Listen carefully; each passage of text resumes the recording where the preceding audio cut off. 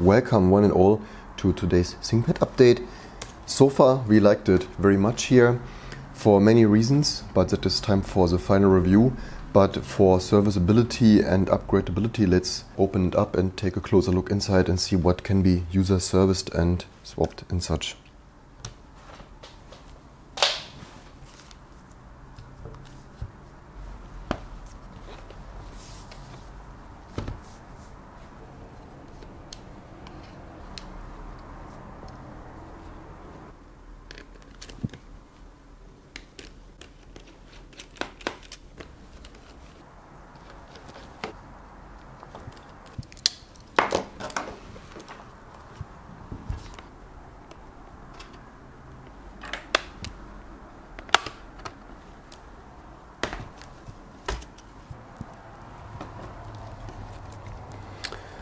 So as usual with this carbon composite material here, very nice, lightweight, thin and such, just what we are used from ThinkPads, and we are in here just like that, not like on other, not as serviceable machines. Of course very thin and lightweight construction here, but socketed SSD storage here, socketed M.2 Flibocom broadband here, as well as socketed Wi-Fi, so you could swap this. Also here some flex ribbon cable here. So what we already knew is that it has not socketed memory on the carbon here, so you can't change that, but on the other side storage, especially data recovery upgrades, and also here then the battery in here with just a handful of screws, those connectors here. Other flex ribbon cable connectors there to other parts of the display, keyboard and such. Just what we expect. Also super easy to get in there. Just a couple of screws, and also not like other vendors here, this nice retaining screws that don't just fall out there. Really nice in my opinion.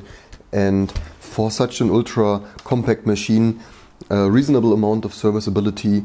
Here of course M.2 for everything, really nice to see, not everything is soldered to the motherboard. Of course I would prefer and love if the memory would also be socketed, but yeah, there's only so much. As per the original unboxing, I really liked this machines.